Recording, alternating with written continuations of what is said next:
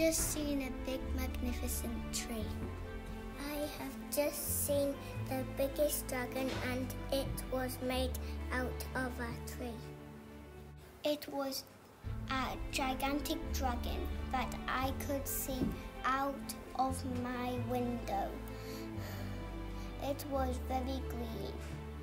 It was amazing. It was so beautiful. It was incredible and cool. I can't believe my eyes. I think it appeared in the misty night. I asked myself, how did this happen? Children were playing on it together, and I wanted to play in it so much. I stepped outside, then a big crowd of people came. I followed them. Walking home, I spotted an unfamiliar man. Was the man holding a ladder on his shoulder? Who was he? Was he strong? I wonder what his name was.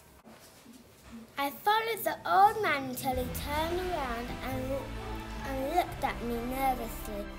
It was the night gardener. He was so strong, but where is he going? What is he doing? I was shocked.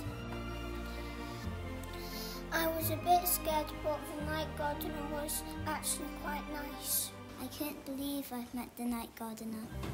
I liked his moustache and his thin glasses.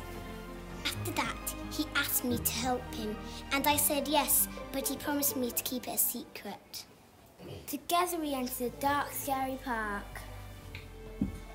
And me and the night gardener got to work. There were so many trees.